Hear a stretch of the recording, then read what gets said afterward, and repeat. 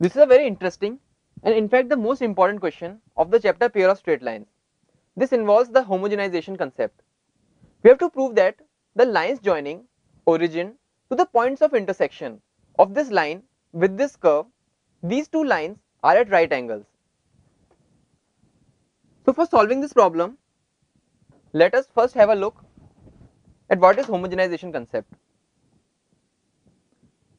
The question says that there is a curve and there is a straight line which is cutting this curve at 2 points, let's say A and B.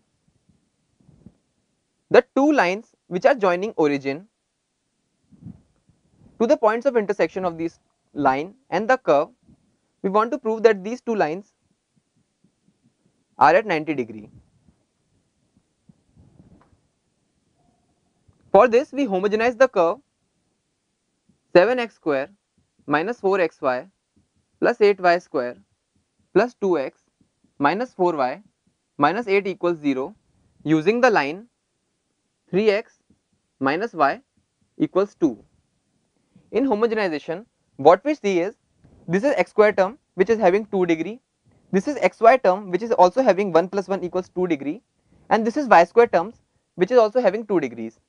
But here we can see x term which is having only 1 degree, there is a y term which is also having a 1 degree, and there is a constant which is not having any degree.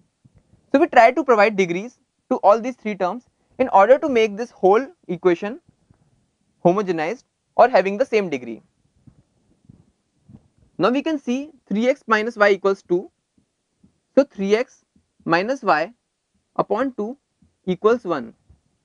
We can rewrite this equation as 7x square minus 4xy plus 8y square plus 2x into 1 minus 4y into 1 minus 8 into 1 square equals 0.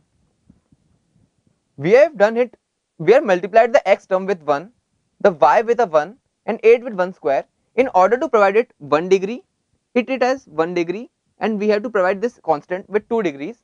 So we have multiplied it with 1 square. Now we will supply the value of 1 to each of these terms. We have got the value of 1 as 3x minus y upon 2. So we get 7x square minus 4xy plus 8y square plus 2x into 1 which is 3x minus y upon 2 minus 4y into 1 which is again 3x minus y upon 2 minus 8 times 1 square which is 3x minus y upon 2 whole square equals 0. Now we can clearly see this 3x minus y term, this has provided a degree to this x term which was having only 1 degree. This 3x minus y term has provided 1 degree to the y which was having only 1 degree, and this 3x minus y whole square has provided 2 degrees to the constant term which was earlier having no degree. So we can rewrite this whole equation, and on solving and rearranging the terms we would get minus 8x square plus xy plus 8y square equals 0. Now as we did earlier, if ax square plus 2hxy plus by square equals 0 represented a pair of straight lines, then the angle between these two lines was given by tan theta equals 2 under root h square minus ab upon a plus b. And if the two lines represented by this equation are perpendicular to each other, this means angle theta equals 90 degree, which makes tan theta equals infinity.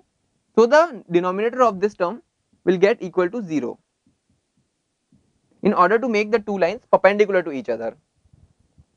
A was the coefficient of x square, b was the coefficient of y square. Here we can see coefficient of x square equals minus 8 and coefficient of y square equals plus 8. We can clearly see their sum is equal to 0.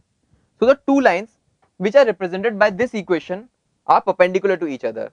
This is a very important concept known as homogenization concept, which would be very useful in the forthcoming chapters.